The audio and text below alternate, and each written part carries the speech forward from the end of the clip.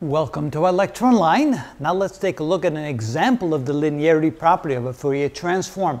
Here again we repeated the property that if we have the Fourier transform, or we're trying to take the Fourier transform of two separate input functions, each multiplied times a constant, you can see that that constant simply is multiplied by the Fourier transform of each of the separate functions.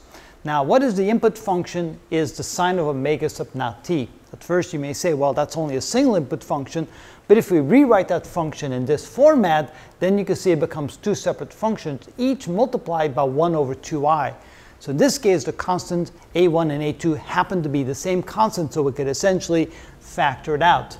So if we take the Fourier transform of the first input function and the second input function, notice we have a negative sign here because there's a negative sign there, then the result will look like this. We can factor out the constant, we'll call it 1 over 2j. I and j are essentially the same, except we tend to use j when we're in the frequency domain. We tend to use I when we're in the time domain.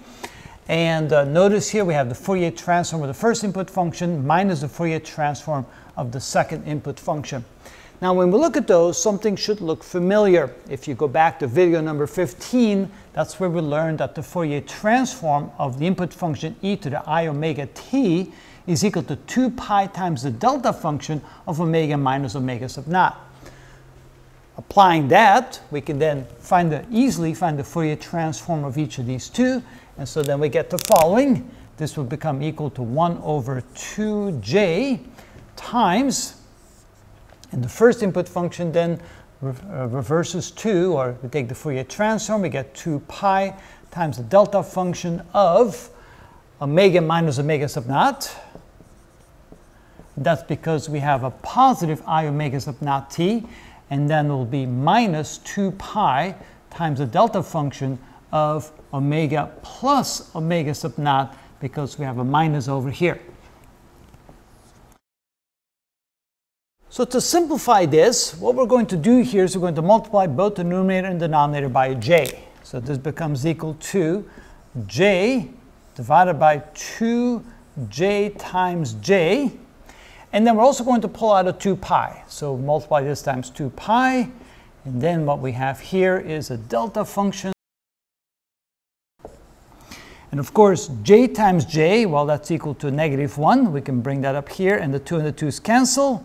So that gives us equal to a minus j pi, and then times the delta function. And finally, if we want to get rid of this negative sign, we can multiply this and this by negative sign, simply then reverse order. And so this can then be j times pi times, so this will become positive, we'll put it in the front, delta of omega plus omega sub naught, and this will become a minus delta times omega minus omega sub naught. Like this, and then this would be the Fourier transform of the sine of omega t. Notice how nice that linearity property helps us set up in a format that we can then apply what we've learned in video 15, and before you know it, voila, there's your Fourier transform. It's not so hard when you can use these little tricks, and that's how it's done.